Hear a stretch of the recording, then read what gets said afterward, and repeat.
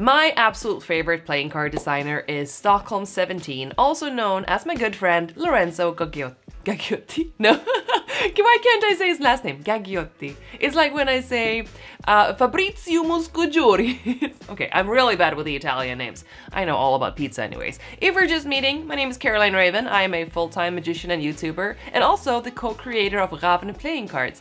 And in this video, I thought I'd show you an unboxing, short review, and also tell you a little bit about the latest work of Lorenzo Gaggiotti, The Eye of the Ocean. Okay, if you haven't seen them, he did an amazing campaign. I know, because I went to the party. It was great. I have been thinking for such a long time that I should just do an opening and review, and then, you know, I realized I don't have the cards because I'm a terrible friend because I didn't back the project. So this video is, in a way, sponsored by Stockholm 17 because he did give me all of the decks in hand before I went home. That's very, very nice of you, Lorenzo. Thank you so much. But I thought I'd just tell you a little something about the Eye of the Ocean. Most of the time when we design playing cards, it's to do that. It's to do playing cards, right? But Lorenzo, a few years ago, I can't remember, I went there for a coffee and he was like, I have this idea for a book. And I was like, what? and he was like showing me sketches and ideas and what he wanted to do.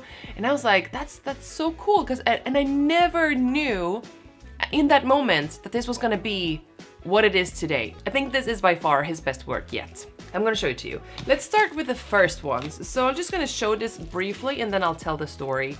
So this is Solis. Look at this. Let me see if I can get this in focus. There we go. The blue one, this is the sun one. And then we have the moon one, which is also absolutely gorgeous. So back to the story, which is the novel, okay? Lorenzo decided to write a novel. He didn't do it himself. He hired a team to actually write the book for him, which is a genius move, by the way. I haven't read the book. As far as I understand, it's about a man who designed a map, and then he took that map and he chopped it into 56 different pieces, and those are the cards. That's what I'm assuming, okay? First of all, that's a very, very interesting idea for a deck of cards, to have something like a puzzle. So that's basically where it started at. So he created this story and the cards are the puzzle that comes with it. So if you want to like figure out the story, figure out the puzzle really, what you need to do is you need to own the moon and the sun, that's the blue and the green deck, and you will need the book cover, which is so cool. It is so cool. It's like a leather bookcase thing where you can spin it, and it's so cool and it's so pretty. It's amazing, and I've felt it. It's so heavy. It's gorgeous. Have I used enough words for this to let you know how amazing this product is? So you need that to be able to figure out what this puzzle is. Amazing. So as I understand it, part of this story is fiction and some is like reality. Well, the story isn't reality, but the places that they're gonna be going to, the myths about legends, like giants and stuff like that, people actually believed in these things back in the day, and probably some people still do believe that maybe there was giants living on this planet way before. I mainly think of them as T-Rexes, but you know. So what I really like when he explained the story to me was that he actually, well, as I said, mixed fiction and also like legends and stuff like that, and bringing in different cultures to make this super duper interesting. Well, the campaign had a bunch of different variations of like stretch goals and stuff like that. So the original idea was to create the story with the book and the blue and green one. And then I think he added on the black one later on, which is gorgeous, by the way. And then we have the red one, which has nothing to do with the story at all. But I think I'm gonna open one of them up and show it to you, because I haven't felt these yet. Well, I know something about it. I know that it's gonna be Carta Mundi, because it says on the box, which means I'm gonna really enjoy opening these up.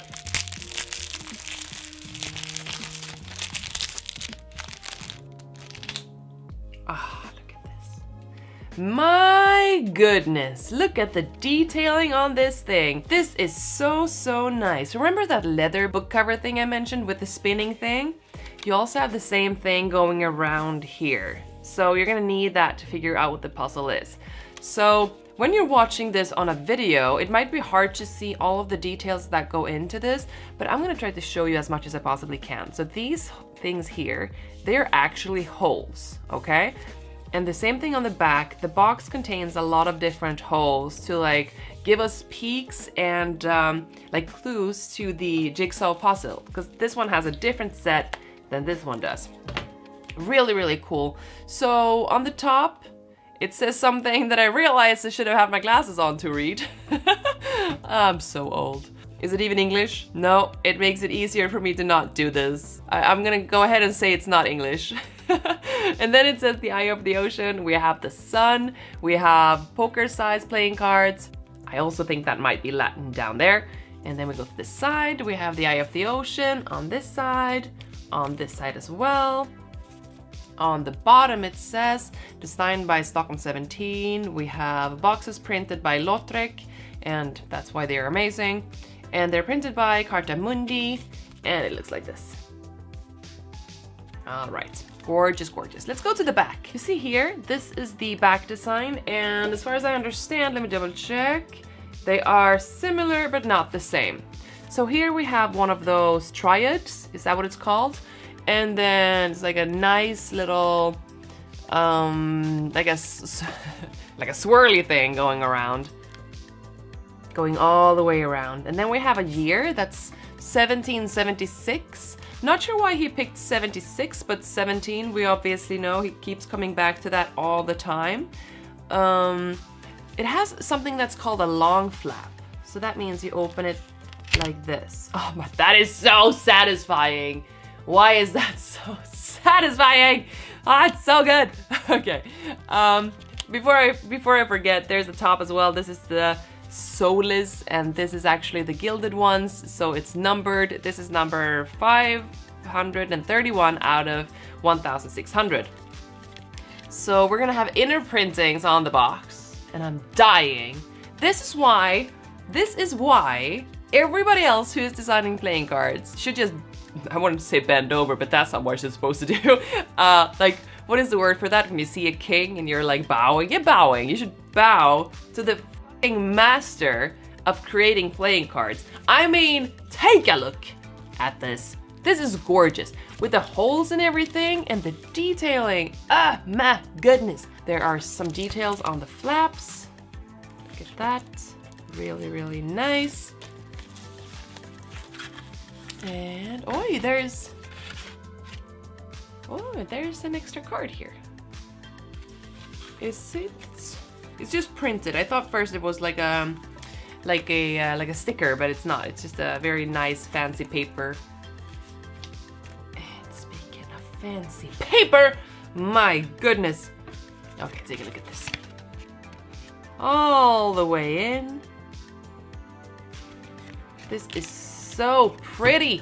This is so pretty. Normally when I do a deck review, it's like 7-minute long video, but this is gonna be like a 70-minute long video because this is so much detail, so much detail. And I think maybe that's the key to making this a great jigsaw puzzle, because when Lorenzo does something, it's either like this huge, like the tarot deck that he did, like hugely designed and amazing, or he goes like, well, this is also designed and amazing. But here, he adds something extra, something with so much value, and creating this together with a book and together with a jigsaw puzzle, it's just amazing. I'm just blown away. All right, let's open the cards, and these are gilded because this is part of the limited edition version. Oh, I wanna bend them. But yeah, it's the Carta Mundi way, that's why we have to do it like this. Alrighty, okay, there we go. I don't wanna ruin them. I do not wanna, oi. My goodness. Okay, look at this. It is shiny, it's bright, it's pretty, it's perfect. And I'm not talking about my face or my hair today. I have a really, really bad hair day because I did a show yesterday and I had so much product in my hair, and then I was like, oh, I'll take a shower tomorrow. And then I didn't, and here we are. So thank you for watching this channel, by the way. If you're getting any value, please give it a thumbs up and make sure to subscribe. We have quite fun here. Before we move on, all of these cards are custom. So we're not gonna be able to go through them all because, you know, that's just ridiculous. They don't come in a standard deck order. So I'll just, oh my goodness. I don't know which way to do this for you. Take a look at these, okay? Look at this. They look old and they have so much detail. Take a look at this. Suck it in. Like, look at this gorgeous piece of work. Again, not my face. Look at this. Oi, oi, oi, oi, oi, oi, oi. So, I feel like I'm a footballer, like, oi, oi, oi, oi, oi. Have you seen that show, by the way, Ted Lasso on Apple Plus, I think? It is so good. So, so good. And take a look at this. So, all of these cards, I'm not gonna show you all of them because that's ridiculous. As I said, you're gonna need both of the blue one and the green one, the Solis and what is the one of them called? Lunæ? Maybe that's how you pronounce it. You're gonna need them both to be able to figure out this puzzle. And so, as you see here, this is like islands. So if you lay them out, as far as I understand it, you're gonna get the map of the 56 cards. So maybe, I don't know what I wanted to say with the maybe because I got distracted. But let's take a look at the Ace of Spades. Oi. Oi.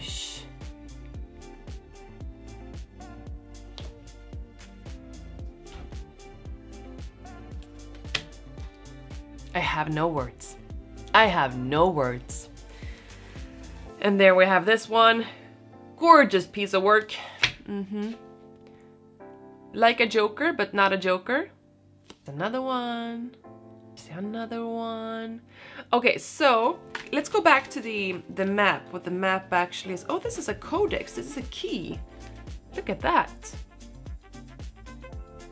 Wow, this has taken him so long, by the way. I remember talking to him about this project and he was like, yeah, it's crazy because he's been drawing all of these.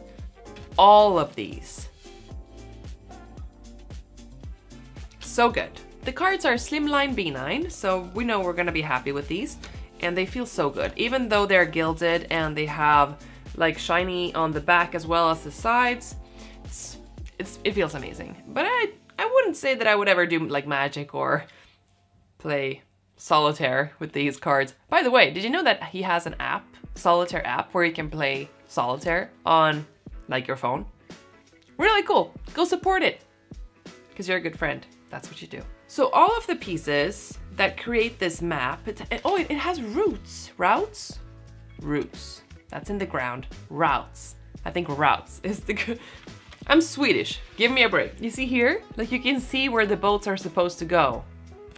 Genius. So as you understand it, this is gonna be the map of the Pacific Ocean. So basically going to see the Bermuda and going to Spain and some parts of Africa, and you're gonna figure out this entire amazing puzzle. So cool. I'm actually going to see my dad down in the south now for a few days. Maybe I'll bring it. And because it would be a fun project to actually sit down and work on. I don't have the book though. I need a book. Lorenzo, hello. But these look absolutely gorgeous. Let me just open up the green one real quick. Here we go. Open it up, open it up. Ooh, ooh, ooh. They are very similar. The only difference that I seem to be seeing just by looking at it for like a second, up here is a moon, and on the other one, there seemed to be like a sun or like a point. See that? And then of course the positioning of the openings, because I'm assuming that's going to be part of the puzzle. And also we have a moon here instead of the sun. We have the same on the sides, we have the same top but a different name, and also a different number in my case. And then on the bottom it says the same thing. It's really nice. And then the back is slightly different too. So this is like a key. See that? Was the other one also key? I have to think now. No, I just think it's a triad. I think this one though, this is definitely a key. So cool. Same thing, long flap. I wonder if the insides are the same. The inner printing seems to be the same. I think so. Alright. Okay, we open them up and I am loving the color. Same thing here, we have one of these. Look at this. Ah, so good. I feel like I need a green deck in my life. Like we had a green one back in the day. A Oh, do you remember the name? The Green Ravens. What was the name? What was the name? Say my name, say my name. No, what was the name of the Green Ravens? Let me know in the comments below. Okay, so look at this. Same thing. Same thing. Super duper pretty. I think I like the green one better than the blue one. Same thing. Gorgeous cards. Gorgeous cards. Let me see if the cards are identical. Yep, they seem to be identical. There might be small variations. I am not sure yet because I haven't looked through it all. So I found this. This seemed to be the same thing as this one, no? And maybe it's a clue where she's holding it. And then just take a look at this. It's gorgeous. Yes. I think we have to take a look at the black one as well. It's gorgeous. Okay, so it has something that we don't see very often. It has a cutout, like flip. I don't even know what this is. It's very, very cut out. So take a look at this. This is, these are the cards. And look at this. These are numbered. Amazingly gorgeous. This is the pole star on the front. And, you know, it has like openings. You see here? This seems to also be like a clue, all of these things, even though it's not, because this is not part of the quest, and it's also numbered. Really, really pretty. This is the polar star. I'm just gonna show this to you and be very braggy that I have one, okay? So if you didn't like me before, I'm sorry. I'm not sorry. But this is absolutely gorgeous. This I'm gonna save for a very, very rainy day. Very rainy day. So nice. I think this, yeah, it is. So around here we have names of the planets. That's really cool. And then, just because I want to open it and see what it is, this is the red one. Really cool. Let's open it up. This box was made by a different company.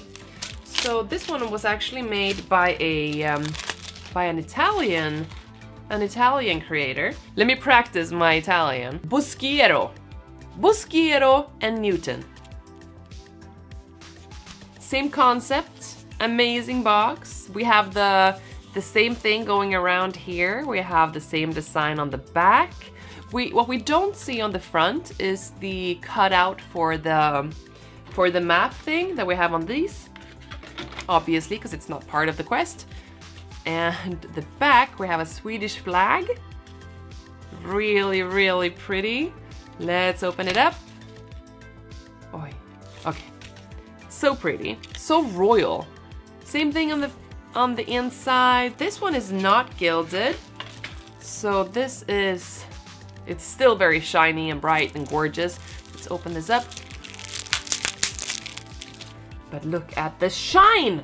Look at the shine on these. Look.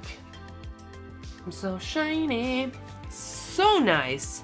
And they feel amazing. They feel so good. And they look even better. Like, take a look at this. Falling down, the gold and the blood. What am I saying? Really, really pretty. The cards seem to be the exact same as in the other deck. Yes, indeed. But we have this one that is different. We have the back design that is absolutely stunning. What can I say? No surprise that this deck did so well. And since I haven't bought the book, or read the book for that matter, I have no idea how good the story is. I do know, however, and this might be, I might have to edit this out. I do know that there is a second part of the story that's about to come out. So that's gonna be super duper exciting. I'm gonna have to ask him if I'm allowed to leave this in here though, because I'm not sure that's like published yet. But you know what? Full disclosure, like full honesty, full amazingness, the cards are amazing. They are amazing. Of course, the one with not the gilding on the sides feels way better, because with the gilding, it's it doesn't stick together, that's not the right word, but it becomes a little more stiff. If you've ever played with cards with gilding before, you know what I mean. It might be a thing you have to break in, but why would you? Like, why would you? But this one, It's amazing. If you really like playing cards and you don't already follow Stockholm17, it's about time you do so. I'm gonna leave a link to Stockholm17's social media in the description below so you can go check him out. He's absolutely amazing.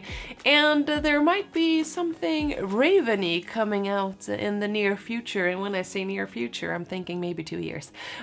So just very early on talks about possibly joining Venture again. We've already done 11 decks together and I'm so happy to have been working with him for such a long time. So honored, so happy to be working with him. Really hope you enjoyed this video. I hope you enjoyed his work and I will see you in the next video. Take care. Bye.